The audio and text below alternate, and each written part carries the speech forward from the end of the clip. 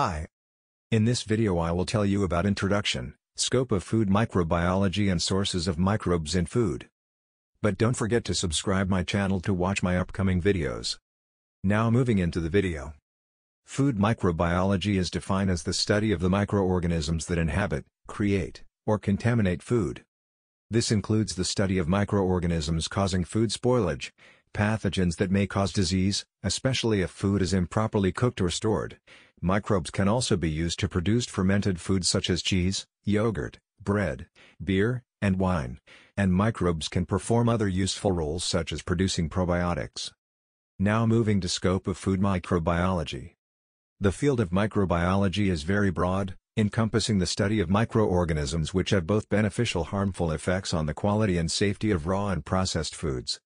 The primary tool of microbiologists is the ability to identify and quantitate foodborne microbes.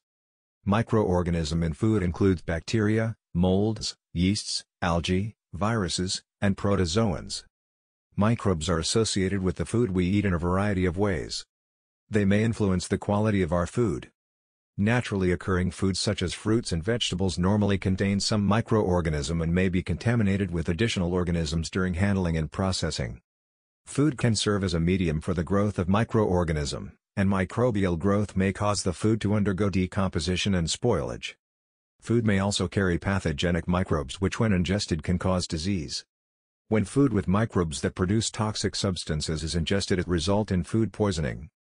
Some microbes are used in the preparation and preservation of food products. Now I will tell you some sources of microorganisms in food. Soil and water. Plant and plant products. Food utensils. Food handlers.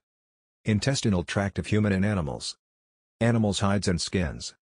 Air and dust. These are the main sources of microbes in food. Subscribe my channel for more notes and don't forget to share it.